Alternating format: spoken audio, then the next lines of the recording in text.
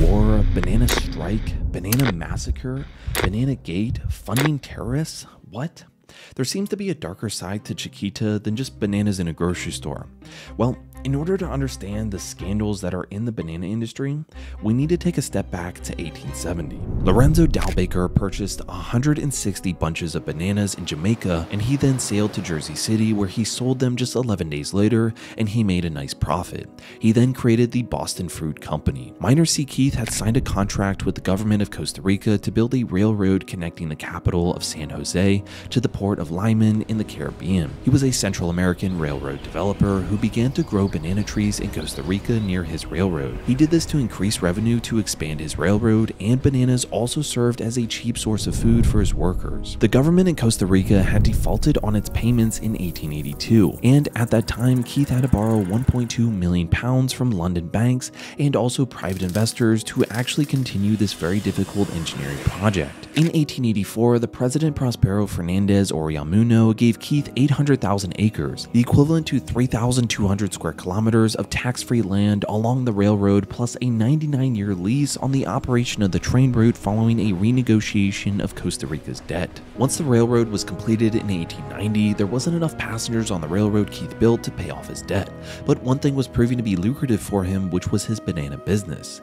He ended up creating banana plantations, which were then cultivated and shipped to the US, which turned a massive profit for him. Then, in 1899, Keith lost $1.5 million when a broker in New York City went bankrupt, so he then had to travel to Boston, Massachusetts to participate in the merger of his banana trading company, Tropical Trading and Transport Company, with the rival Boston Fruit Company, the one the sea sailor Lorenzo Dalbaker and Baker's partner Andrew W. Preston formed. The merger created the company the United Fruit Company. The Boston Fruit Company then bought their partnerships with plantations in the West Indies, a fleet of steamships, and a greater market in the Northeast US, and combined that with the Tropical Trading and Transport Company, which had plantations and railroads in Central America and a market in the South and Southeast of the US. The combined companies then exploded in growth to $11.23 million, and with that, the company then proceeded to buy 14 competitors. The business was booming, with Andrew W. Preston's lawyer, Bradley Palmer, being behind much of these business decisions,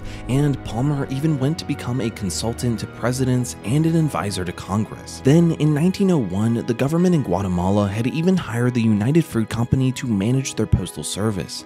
By 1930, it had continued to buy and absorb more than 20 rival firms, acquiring a capital of $215 million, the equivalent to almost $4 billion today, and the brand became the largest employer in Central America. The United Fruit Company at this point had a major role in most countries and national economies in the region, and the company then eventually would start to become a symbol of the exploitative export economy. In 1928, there was the Banana Massacre. This was actually one of the most notorious strikes by the workers of United Fruit. This took place in Colombia, and the Colombian army under command of General Cortez Vargas even opened fire on a crowd of strikers in the central square of Siniaga. Then, in 1934, there was the Great Banana Strike. The workers of the United Fruit Company were fed up with the working conditions and underpay, and around much of the 100,000 workers went on strike. The company and brand then went on a campaign to brand the strike as a communist insurrection, which the government in Costa Rica accepted. Laws weren't signed to better the conditions of the workers until years later. By the 1930s, the United Fruit Company owned 3.5 million acres, or 14,000 square kilometers of land in Central America and the Caribbean. This ultimately led to the coining of the phrase Banana Republic, because the company had such great power of the governments of these countries. In 1952, the government of Guatemala started to use the unused land of the United Fruit Company to give to landless individuals. The company then responded by lobbying the US government to intervene, and United Fruit also started a few campaigns portraying the Guatemalan government as communist. And in 1954, the CIA, or Central Intelligence Agency of the US, forcefully removed the current government of Guatemala and then installed a pro-business military dictatorship. In 1970, Eli M. Black bought 733,000 shares of United Fruit, becoming the largest shareholder. And from there, he merged United Fruit with his own public company, AMK, to create the United Brands Company. But Black didn't know that United Fruit had far less cash than he counted on, and Black's mismanagement led to United Fruits becoming crippled with debt. Then, in 1874, Hurricane Fifi destroyed many plantations in Honduras, which exacerbated the company's losses. On February 3rd of 1975, Black ended his life after jumping out of his office on the 44th floor of the Pan Am building in New York City. Later that year, the U.S. Securities and Exchange Commission exposed a scheme by United Brands dubbed bananagate to bribe Honduran President Oswaldo Lopez Arellano with $1.25 million plus the promise of another $1.25 million upon the reduction of certain export taxes. After this was exposed, trading in United Brands stock was halted. This reduction actually saved United Brands Company about $7.5 million in tax payments. In addition, it was discovered that United Brands Company had paid another $750,000 in bribes to an Italian official to prevent restrictions on United's banana exports to Italy beginning in 1970.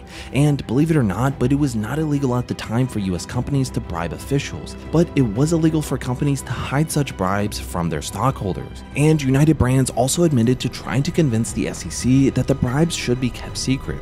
Once the bribe was revealed, it provoked the overthrow of the military government in Honduras, and this in turn led to the nationalization of United's railways along the large portion of land that was held by the company. After Black's suicide, Cincinnati-based American financial group billionaire Carl Lindner Jr. bought into United Brands, and later in 1984, Lindner took control of the company and renamed it to the brand that we all know today, Chiquita Brands International. Once the company began expanding and growing in the early years, United Fruit was off to a bad start, being frequently accused of bribing government officials in exchange for preferential treatment, exploiting its workers, paying little by way of taxes to governments of the countries where it operated, and working ruthlessly to consolidate monopolies. Journalists in the areas even called the company El Pulpo, or the octopus, to describe the company as having many arms and expanding. There were even songs written about the company describing the overworked peasants overseen by wealthy managers, and lots of the inhabitants of these areas did not like the company operating in their country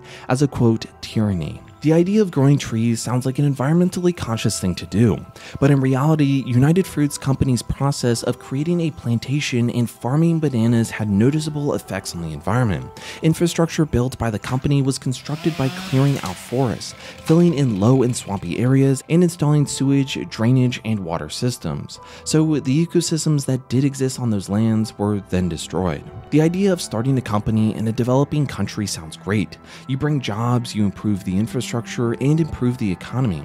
But United Fruit Company was known to have bad long-term effects on countries. The company built lots of railroads and ports and provided employment in transportation and created numerous schools for the people who lived and worked in the company. But it also discouraged the governments from building highways, which would have lessened the profitable transportation monopoly of the railroads under its control. In 2007, Chiquita Brands pleaded guilty in a United States federal court to aiding a terrorist organization. The company admitted to the payment of more than $1.7 million to the United Self-Defense Forces of Colombia, or AUC, which is a group that the US has labeled a terrorist organization since 2001.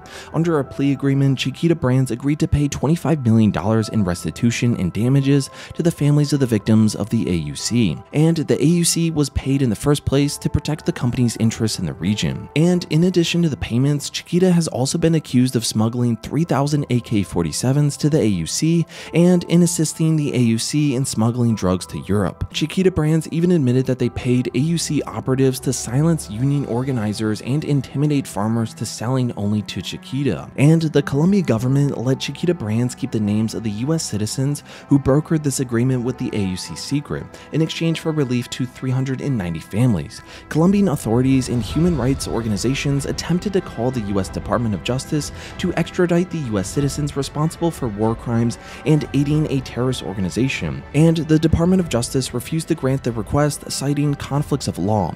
But there were 8 people mostly involved in it, and apparently they have since been fired. And that brings us to where we are today. So don't slip up with an inferior brand. When it says Chiquita, it's a very good day to buy bananas.